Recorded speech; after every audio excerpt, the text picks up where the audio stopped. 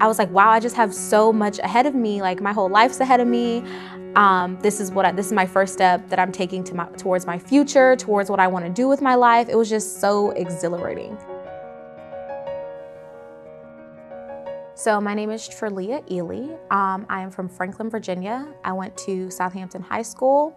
And while in high school, I did dual enrollment with Paul D. Camp Community College. And now I'm currently a student at Old Dominion University. My high school experience was overall good. I was definitely really involved as much as possible. I kind of felt like I had to be just to kind of get as much out of high school as possible. I knew I wanted to go to college, but I was a little concerned with like how everything would look with me having a disability and being visually impaired and things like that. I didn't really have any other friends or knew of anybody personally that, had a disability or even had a disability and was attending college until I was part of the I'm Determined program. I went to the first summit and I saw all of the youth leaders with disabilities and people like me and participants. And I kind of feel like that's what made me feel like I could do it too. In my college search process, when I was calling admissions and asking, questions, I also made sure to call their, here it's the Office of Educational Accessibility. I know every college has one, it might have a different name, but I did make sure to call their Disability Services Department and see what it would look like if I did, choose to go here, what accommodations were and things like that. So I would call and say, hi, my name is Traleya. I have a disability. I'm visually impaired. I'm planning on attending your university. So what can you guys do for me? And I kind of left it open-ended like that if in the beginning because I didn't really know what to ask.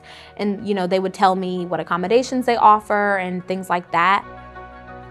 I called a lot of colleges kind of just to see what their kind of customer service was like because I'm a big people person and I wanted to go somewhere where I liked the vibe of the college. I wanted it to feel friendly.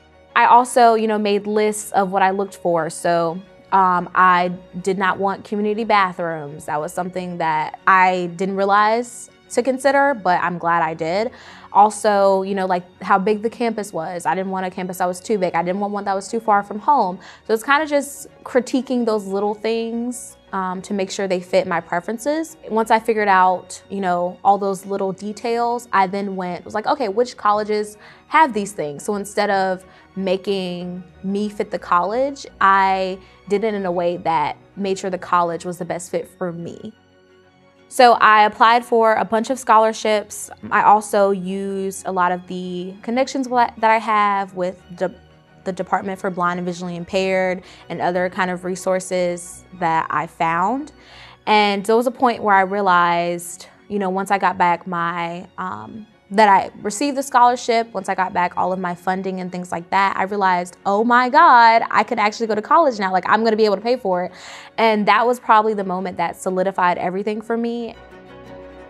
I really took to ODU and just the Monarch pride and just how fun and like a family the campus felt. Next thing I knew, I was accepting my financial award letter. I wholeheartedly believed in myself and believed in my choices, and I had a support system that did that as well. So it made it a little bit easier when I finalized those decisions that I, had a strong backing and I wasn't, wavering on, oh, did I make the right decision or not?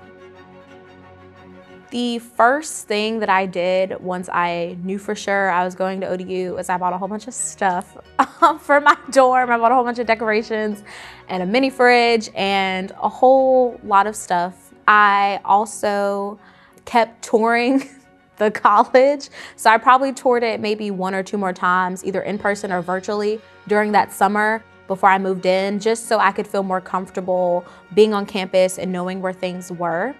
I've also met a few individuals with disabilities on campus. I feel like what they all have in common is me knowing what my possibilities are and that the sky is truly the limit, because there's nothing that, somebody with disability can't do that somebody that doesn't have one can, And there was a point in time where I thought me having a disability or the type of disability I had would stop me from fulfilling those roles and doing those type of things, but not anymore. The moments that have been priceless to me and like my small little victories are honestly moments that I feel like most people would take for granted, but one in particular, probably when last semester I wanted to go get ramen. And I had gone there once with a group of friends, but I had never gone anywhere by myself outside of the confines of like the main campus. So I was a little scared and nervous because I was gonna be crossing the street. I used my Google Maps and I got there, and just the exhilaration and feeling so proud in myself. Like, this is something that I didn't really think I was gonna be able to do. And it's probably one of the most memorable moments that I have, or most amazing that I can think of. I'm really kind of curious as to what is in store for my future and like what all that holds for me, just because I know that I've come so far from where I was. I know where I belong, and I'm in the place where I belong here at ODU, or just being in college in general. It's where I want to be.